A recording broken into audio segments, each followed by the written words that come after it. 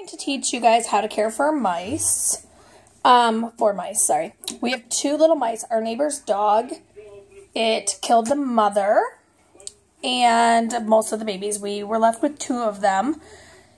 They are in the aquarium. We have a heating pad underneath. They are wrapped up in a blanket. The thing with mice, you want them to be warm. They don't need to be too warm. Especially now, like ours are 14 days old. We know that because they open their eyes. And so they're going to be moving around a lot. We don't want them to overheat. I'm going to give the phone to my son, who is 8. I apologize for the mess. I just had surgery, so not everything in my house has been taken care of. And we have lots of little kids, so while I'm doing this video, they very well may come in. So I'm going to grab one now. They are really getting used to being fed. And so, yeah, like, see, watch, he'll probably just climb right on my hand. Sure does. Now, I just want to make a point. Come on over here, buddy. Have it a little open. Nope, just come on over here. Like that. So they maybe cut. Yeah, so it's nice and covered up. So, I just want to make a point. We do not hold these animals. They are rescues. We are rehabilitating them and keeping them alive so that we can release them in nature. Yes, they may get eaten, but they'll serve their purpose. Now, right now, I am stimulating the digestive tract by rubbing it with a Q-tip. Mice can't do this on their own. Their mommies do it for them, but their mom's not around, and so I am. And so it's actually pooping a little bit, which is good. You know, mice are really hard to take care of, so I don't recommend taking on this project. If the mommy is still around, let the mom take care of it. Its milk is better for it. It's better at taking care of it. You know, it's a mama mouse's job, not a human's job. It is going pee a little bit, so that's good. I've been doing this before and after. The reason is because these guys were so dehydrated. They don't always pee afterwards or poop afterwards. Oh, he's actually going poop, which is great. And what's really great about it is that it doesn't have diarrhea or anything. So it's taking a little bit because they're being fed kitten milk and an electrolyte mixture. The kitten milk, we're putting twice the amount of water in it. Remember to warm it up a little bit. It should just be warm. I'm holding him pretty gently in a spot where he doesn't have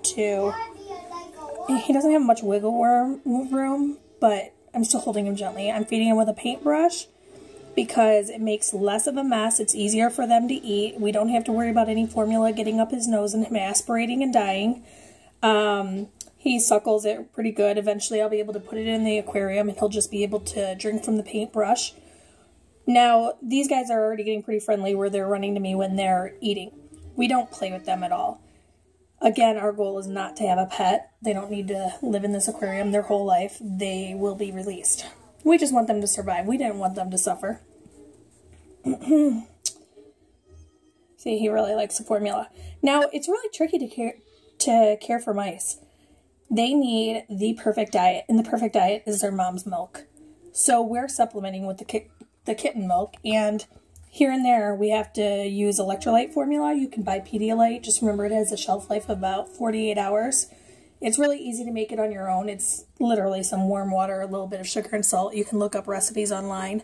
In fact, today I have 2 puking kids, and so I made them homemade Pedialyte, which tastes so much better. You can just add some flavored Jell-O to it, and it just tastes a lot better than Pedialyte you get at the store, and obviously it's cheaper, and you can make the amount that you need rather than like buy a huge bottle. Really the most important things about taking care of mice is that they need to eat every 2 hours. As they're getting older, they're eating a little less. I'm going to be introducing food to them in the next couple days, so you'll see videos on that where I have softened. I'll probably do hamster food, and then I'll just add water mixture to it to soften it up so that they can start eating from it, but they'll still need to be fed with this kitten formula, again, twice diluted with water. And they'll still need their bowels stimulated for a while until they're really going to the bathroom on their own. And look at him, he's actually like pretty hungry today. What's funny is that this little guy, I mean, they have had diarrhea, they were constipated, they were on the brink of death, and they're doing so well. Keep in mind, we got pretty lucky, though, because they were about 10 or 11 days old when we got them. And again, we know that because their eyes are open, and that happens typically around 14 days. The younger they are, the harder it is to get them to survive. I mean, they're just really difficult creatures. They have to eat a lot. You have to have the perfect mixture. I mean, there were days where they needed electrolyte water, and then, you know, later in the day, they don't need as much, and so they're getting diarrhea. And so you have to find, like, the perfect balance of what to feed them. Is there anything you can think of, Austin, that you feel like the world needs to know about taking care of mice? You should never pet them. That's true. Why shouldn't you? Because then you'll get used to humans. Exactly. Them, and then when they're in nature, they will not know how to take care of themselves. That's exactly right. And I think a lot of people have really good intentions. Their goal is to rehabilitate an animal or creature, but they have to be able to survive in nature. And unfortunately, if they are too attached to a human, that is difficult to do. I'm not overly concerned with the mice because they spend the first, 3-4 weeks with their mom before they leave their nest. However, our goal is to make sure that they're able to survive out in nature. It's been 6 minutes. It has been 6 minutes, hasn't it? It takes a long time to do these videos. If you find mice, call a wildlife rehabilitation center near you. You can look that up on the internet. They have a list of not only centers, but people who specialize with different types of animals, whether it's rodents, small animals, big animals, or birds. Again, people have the best of intentions, but you really need to be educated on how to take care of them because it is very easy to kill an animal. Again, most people don't know that their digestive tracts need to be stimulated or that they can get it in their nose.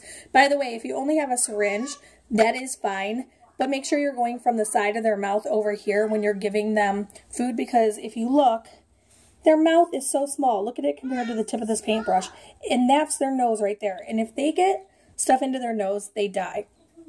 But a syringe is fine. You just have to be more careful because it's easy to push out too much liquid and they can choke on it.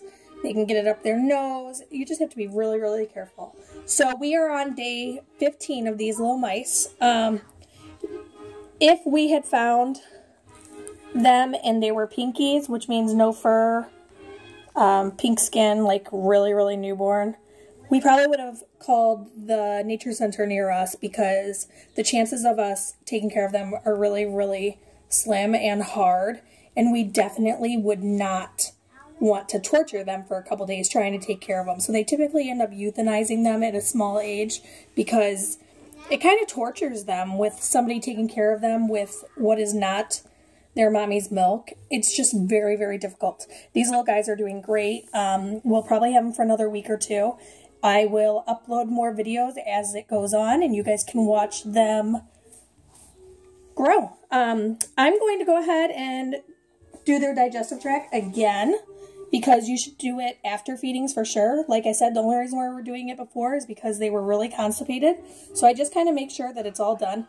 If nothing comes out, do it again in a couple minutes, or you can wait until the next feeding. Whoops. I'm just going up and down a little bit, and then I rub their genitals. Anyways, I'm going to continue doing this and feed the other little one, and we will see you again in a couple days. Take care.